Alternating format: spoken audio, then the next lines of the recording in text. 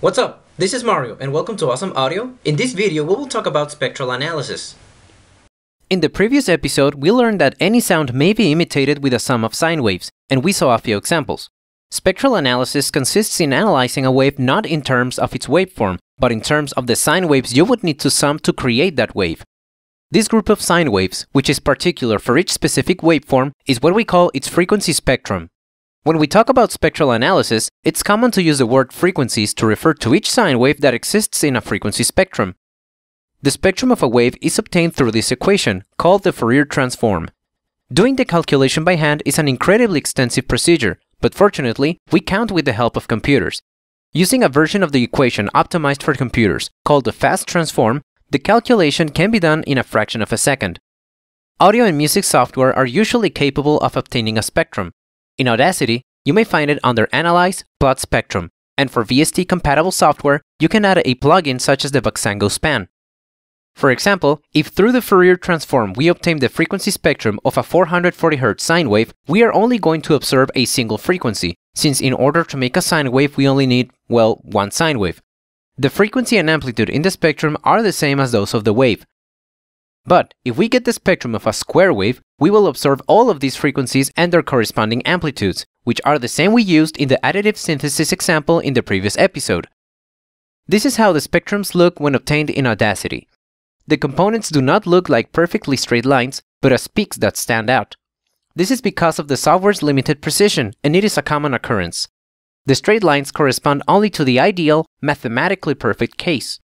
Additionally, the proportion between the amplitude of the components looks different than how we saw it before. But that's because in this case, their values are not being graphed as amplitudes, but in decibels instead. In the spectrum of a periodic sound, the wave with the lowest frequency is called the fundamental, and the rest, if they are multiples of the fundamental, are called harmonics. The fundamental is the frequency of the wave as a whole, and determines the musical note we hear, while harmonics are what give the tone a specific timbre, and also give the wave its specific shape. If we again take the example of the 440 Hz square wave going through a speaker that cannot reproduce frequencies higher than 1400 Hz, this would be the spectrum of the wave that comes out of the speaker. The timbre of a sound, its waveform, and its harmonics are all directly related. While sounds in which we perceive a predominant musical note have harmonic components, noisy sounds have many components that aren't multiples of a fundamental, that is, they're enharmonic. Actually, you can rarely even say they have a fundamental at all.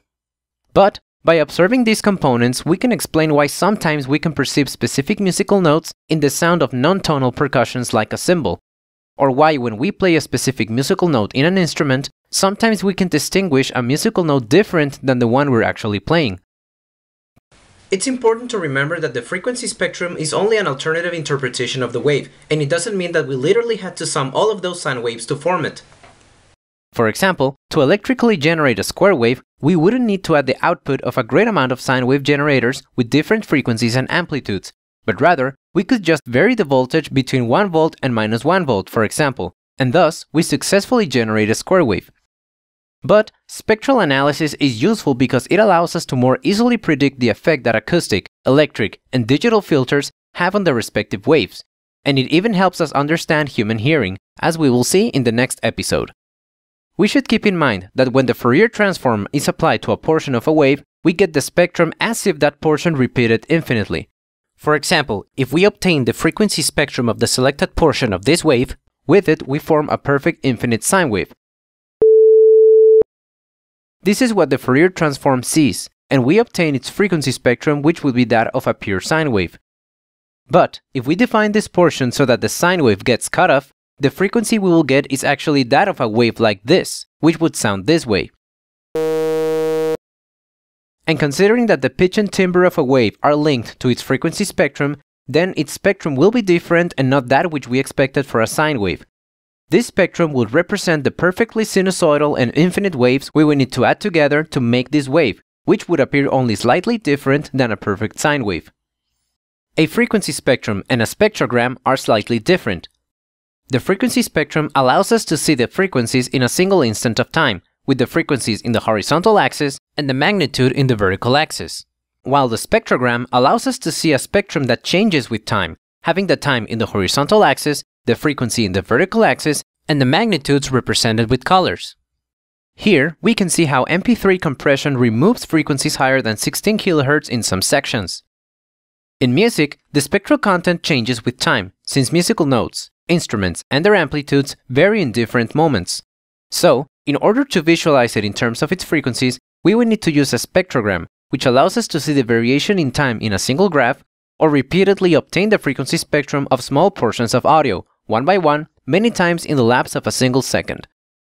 This last thing is what music software do to visualize sound as bars, where each bar extends to a certain range of frequencies. This is why it appears to be animated. Each individual moment is simply a frequency spectrum of a small portion of audio. With that, we conclude this episode. In the next one, we'll talk about the structure of the human ear and how it works. If you enjoyed this episode, you may hit like, leave a comment, and share to those interested. For more content like this, you may also subscribe. See you in the next video.